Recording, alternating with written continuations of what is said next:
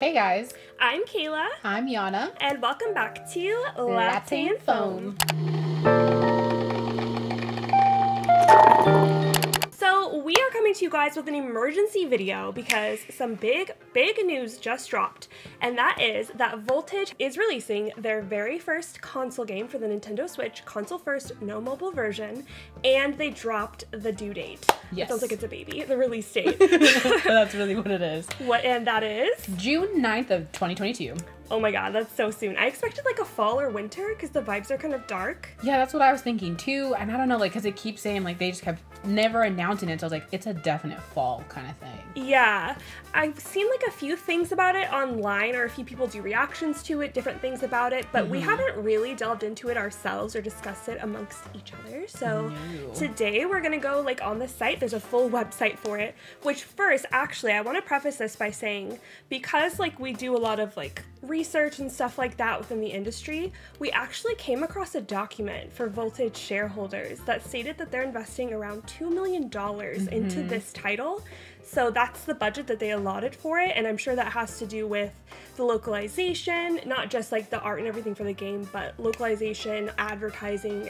It's a big budget game though. I mean, we've never even dreamed of spending that much on a game, so it's crazy. Yeah, because they're projecting to sell, hopefully, just to make back the 2 million, about 51,000 copies across the board. So this is kind of big. Which I think they will. I don't know. I have like no concept of how console numbers do for Otomate, to be honest. Yeah, if you're like a console only player, like, do you buy every single game that comes out, or like, or do you only buy games that kind of suit your fancy? I feel like that's how I am. I don't buy every single game. No, neither do I. And that's what's kind of weird about this one, because this is not a game that I would normally want to get. Maybe after today I'll feel differently, or will feel differently, because I think you feel the same way. Yeah, I do too. I'm sure that they'll make back though their investment, because I always see people like limited edition. They'll be like, it's sold out, it's sold out. So I'm like, I'm sure that they'll. Yeah, I wonder how many limited edition copies they actually do, or if they say. Yeah, I have no idea. Okay, so we're gonna get into the premise. Yes. Okay, so it says, trapped by time, by fate, and by love, even if. Raging flames sear her flesh as scolding laughter weighs her down as lead. Her last moments are as she lived, bereft of love, void of hope, and overflowing with despair. And then she dies. A witch whispers to the girl steeped in regret, don't you want a second chance? The witch bestows upon her the power of the fatal rewind, and her charred life is returned to a pure white, a blank slate. How many of you have wished, like, I wish I could just start this completely over? Yeah, like, wait, hoping you're waking up in like 2009. Yeah. Just, like, go from there. Can I just restart? Because I know so much more now. It's all due to you being a witch. Everyone instinctively understands what a repulsive being you are, and so nobody loves you. Really quickly, as we're going down here, I have to say, some of the art's nice, but it's really not, like, impressing me that much. No. When I see her, I regress to the weak child I once was. Despair is what happened when you know it's all over, once you realize that there's no going back. It gives me, every time they say despair, it gives me Danganronpa vibes, because I'm playing that right now. Yeah. And, like, Junko's the ultimate despair, so it's like what I think of. Beginning of the end, you were the one that gave me courage. You don't have to say a word, just let it all out. Oh, so these are like each of the guys saying their little things. You've more allies than enemies. So many people love you, never forget that. I wonder what era this is supposed to be. Yeah, I wonder too. Despair doesn't exactly look good on you. This time, I will transform into the ideal version of myself. So she cut her hair. Yeah. That's the ideal version. With this oath branded into her heart, she returns to life, yet the resolve will only lead to further misfortune. The curtain rises on the carnival, and this witch trial shall herald the end. I remember some of the voice actors were like tweeting little cards, and one of them had answered a question about something, and they said the witch trials was their favorite part of the game. So it kind of seems like there might be gameplay in this. Hopefully. Things will say like gameplay, but it's really just like choices that are wrapped up in a sense of gameplay. Yeah, that's honestly what I prefer. I don't want to do actual shoot 'em up games in any sense. But what are witch trials? I feel like they're gonna be like Danganronpa, where it's like bullet of truth. Yeah, because I mean that does, like, you have to actually like engage in it and stuff. Which, I mean, I'm fine with just like the choices being it. It's just like, are you trying to figure out kind of like whodunit kind of thing, maybe? Yeah, that could be. I refuse to accept this as my happy ending. Okay, product information. Even if Tempest is the title, or Tempest, I keep saying Tempest. Even if Tempest. Nintendo Switch download only, so it's not going to have a physical release at all. So the physical girlies are not going to be able to get that. That's a choice. Coming 2022, not yet determined on the price, rating depending, and I wonder why they haven't updated this, because they released like a statement on Twitter and everything that's going to be coming out June 9th, but it just doesn't say that here yet. Japanese and English concurrent release, basically. It's considered adventure. Oh, okay, so it's considered an adventure game. I wonder if there will be more gameplay than the standard. I hope so. Maybe. Fully voiced, excluding the heroine. Okay. I don't like the heroine being voiced personally. Neither do I. I know so many people have been saying that they love it, but I do not like it. Okay, so they worked with a lot of different people on different aspects of things, so I can kind of see why it costs so much money. Yeah, okay, so I'm gonna go, now we're gonna take a look at like the characters. Yeah. The boys and girls. So we'll go look at the main character whose name is Anastasia. It says, O1 Goddess, Crimson Soul of the Wheel of Fortune. Wheel of Fortune is a tarot card, so it looks like they're really getting into like the witchy stuff here. She's 18. How do we feel about that? So I mean, like, if they are gonna do younger, I always say at least try to make them 18. It bothers me when they, to be fair, I feel like they don't need to always mention the age. If it doesn't really heavily play a factor, the age doesn't matter because they're all supposed to technically be self-insert, so it's like, I'm clearly not that age, so yeah, I prefer to just know like stage of life, like I'm early working career or I'm late high school, like whatever it is. Yeah.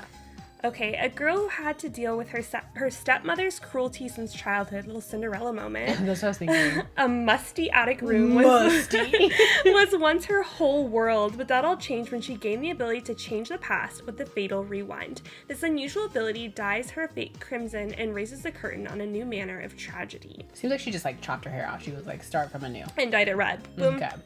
So not much to know yet.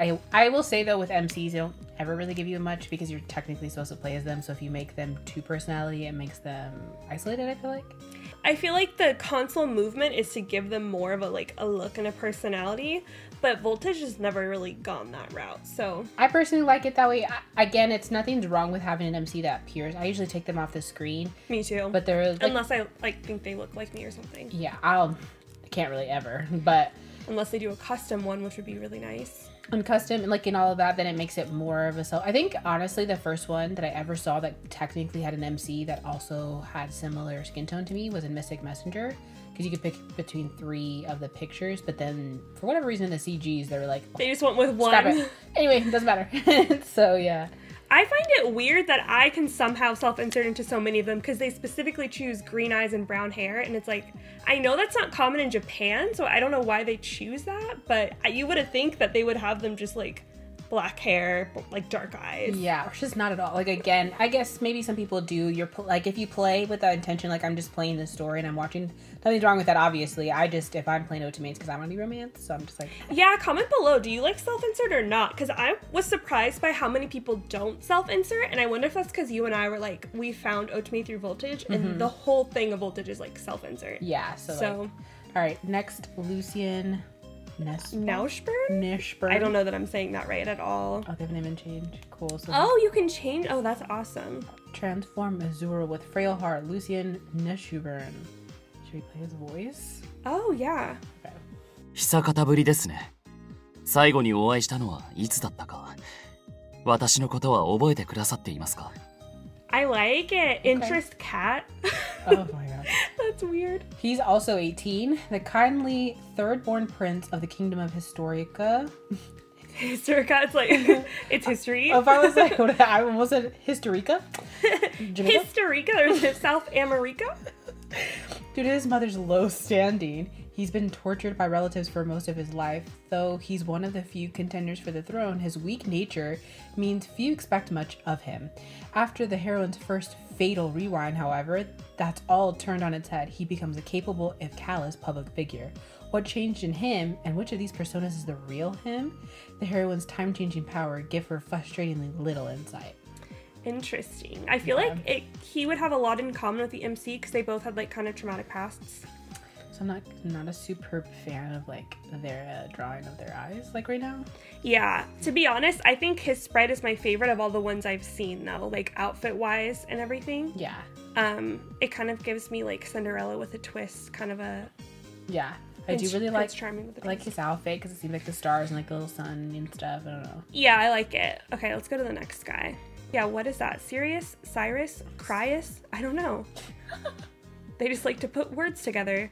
Heartless charity and greedy affection. Okay, actually, I think he's my favorite so far. Yeah, like look at how he's kind of bae. Yeah. Like, that's okay. And I like his eyes being more sultry rather than like the big bright eyes of the previous one. Yeah. Castle Rock is his last name, the young vice commander of the wings of Garuda, an order that cares for the goddess's favored birds. His good looks, gentlemanly conduct, and refreshing smile have made him popular with the ladies. The popularity combined with the kind of personality that slips through your fingers earns him the ire of many a man. But his subordinates have nothing but trust for their vice commander. He looks all but perfect on the surface, but dig a little deeper and you'll find an endless void. Let's hear his voice. He's 26. Fencing. ティレルから命じられてまいりました。奴とは同格なので、本来命令なんか聞く必要はないんですが、借りがありましてね。あなたをお助けすることでチャラになるんですよ。I like his voice. I preferred the other voice a little more, maybe. Yeah. Okay. Next is. There's only 2 more main guys. Tyrell Eilister. Okay, I like them more than I thought I would, because just the little teasers I saw online, I wasn't an uber fan of the art, but now that I'm actually looking at it in detail up close, yeah, I think it looks quite nice actually. At least definitely the clothing. His face is a little like lacking in detail. The faces. Yeah. What do you think? Yeah, I would say the same. He has a whip, and it makes me think of Rainbow Days. Rainbow Days, oh yeah. Yeah, because that guy has a whip with him. Right now, it's just making me think of New Carnival, because they always have, like, the little cards, and he has, like, a whip and things. Sage of Integrity. Really? With a whip? Envoy of Misery. Tyrell Eilister. He's also 26. His interest is drinking alcohol. A preeminent inquisitor who condemns, I almost said condoms so quickly, who condemns witches and their crimes. All of a sudden it's a BL. Not the Salem witch trials. I know. Oh my god, what if that's what it's like kind of like? I think it's gonna be like that. Okay, his polished looks and exceptional powers of deduction would earn him many fans for the bitter scolding he's so wont to give out. He's so wont to give out. Like wantonize. Yeah. Such a weird word. The snap of his whip only makes him that much more imposing. Oh my god. If you snapped his whip at me, like, that's a wrap. Is he a detective or the Punisher? Because I'm so confused. Because powers of deduction. So many people find him hard to approach. As a result, Cyrus and Zen are his only friends. It seems like he has a lot of friends. Yeah. There's only like 5 main cast members, but okay. Yeah, that's like a high percentage of friends. He has an unbending will and an incorruptible sense of justice. Definitely a cop.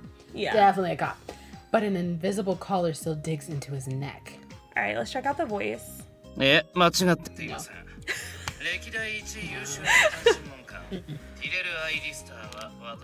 You don't like it? I just don't. Nah. Not for you. Okay, Zen. Okay, I'm a little excited for Zen. Zen also having white hair, like Mystic Messenger Zen, who also has white hair and red eyes, is hilarious. Yeah. He's like a mix between him and Mamoru. Yeah. Okay. All right. That's a tight little crop top.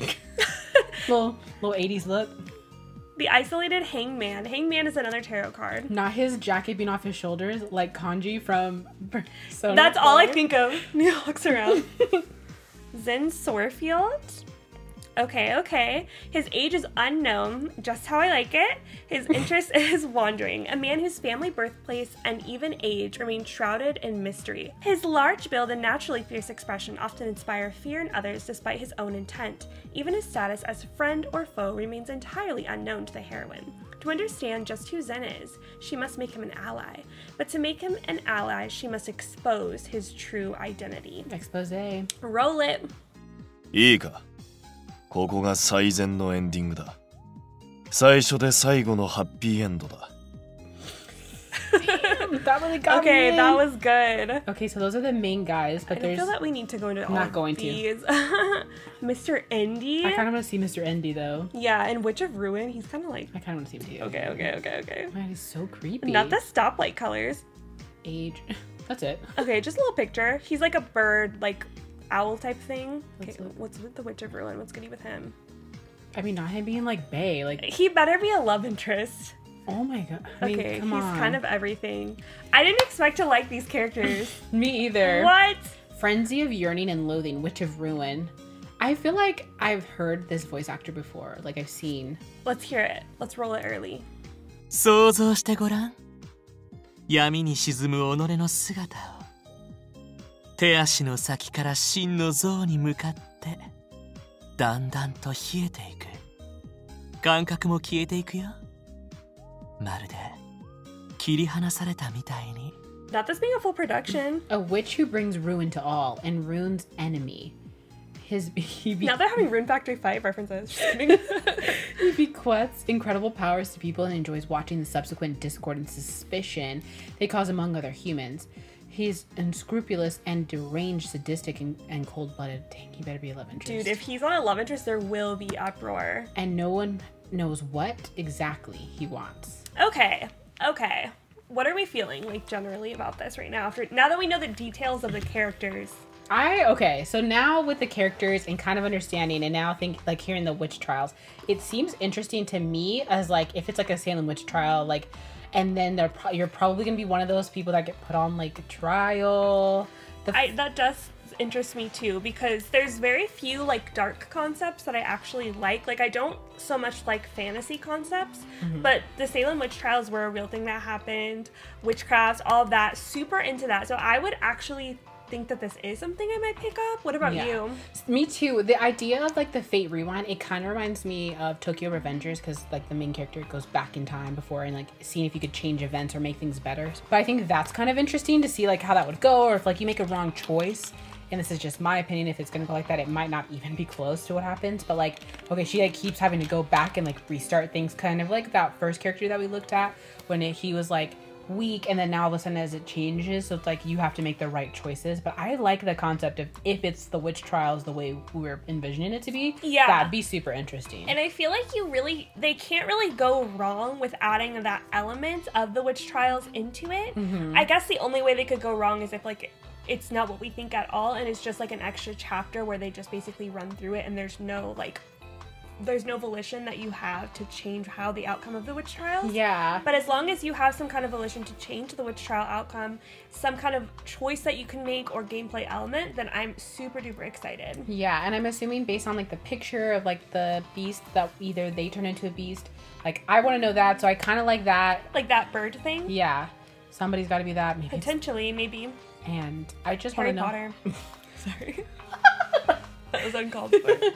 I wonder too how she dies. I know that doesn't matter probably, but I want to know like what led her to death. I feel like the prologue's gonna be a banger, and I feel like because it's voltage, they're gonna come correct with the prologue. It's not gonna be drawn out for like 16 hours, and you're like, when the hell am I on someone's route? I don't like that. I don't like when don't want to take a week to get through a prologue, and I'm like, just let me choose who I want to choose. Like, let me do that. We really need some like juggernauts in there to shake up the game, because Otomate's really just been the only option, and it's definitely not a bad option by any means, but sometimes you just want something a little different. Like the girls just want to fall in love a different way. Yes, and if this does well, maybe they'll finally port over Dreamy Days in West Tokyo.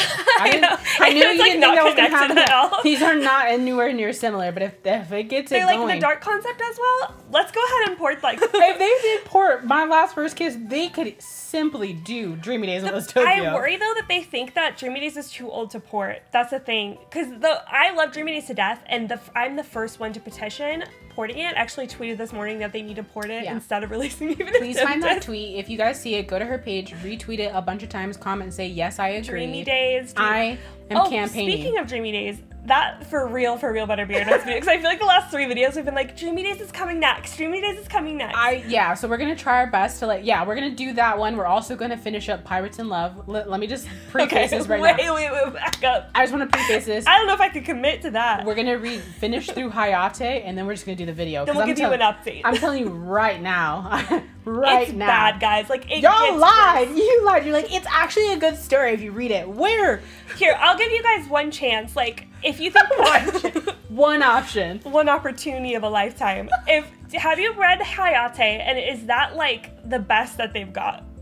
And if it's not the best that they've got, and there's something like way better, and his route just happens to be bad, then I would like to know. I would like to know. I'm not gonna say I'm gonna try any others, because I can't get past chapter 4. Yeah. And it's been 2 months. Well, we might shout out your comment in the video that we do on Hayate, because that's all we're gonna play. That's the boy rank. That's the boy rank. I wish it was more. No, I don't. But yeah. I wish that it was actually a boy rank, but Dreamy Days will actually be a boy rank because we played all of those characters over and over, many times over, and I actually have an original boy rank that I made forever ago on that game. That was my very first Otome So we'll see if it changes. So. What changes? I'll now be in the video. Yeah. That sounded so rude. I'm sorry. Yeah, like why wasn't I in it before? No, I'll be in it this time, you know. And it will be better. Just because I didn't used to like plan them, like I would just be like off the cuff talking about it. Yeah. So thanks for checking into our Even as Tempest. Maybe we'll be playing the game later when it comes out and give you our first thoughts. I know. I honestly can't believe that I'm kind of like, okay. This morning we weren't. We were like, no. This morning we were talking mad honest. trash in the office. Like we were talking mad trash. We were like, really? Like I don't even want to see this. But we're now open-minded people. We've changed. Yeah. In a matter of 12 hours. We've seen the light. I've seen what I needed to light. see. But yeah, so we hope you guys are having a good week. Hope you have a good rest of your week. We will see you guys when... I don't want to say that. I don't want to say when you'll see us next, but thank you for coming in for this midweek check-in, and we will post another video. And happy early some point in time. Happy early birthday to Kayla. Oh, thank you. April 25th. Whoop. The perfect date, not too hot, not too cold. All you really need is a light jacket. Have you seen Miss Congeniality? No. No. They ask like the dumber one, the one that's playing the dumb character. They say, "Describe your perfect date," and she goes, "April 25th." And everyone's just dead silent. Oh, okay. I'm here for it now. But yes, okay, yeah. So we're so bad at ending videos. I can't. We've never ended the video well. I think the best ending we've ever done is the one where it ends with "Dream." Let's just do that. Roll it. Whoop.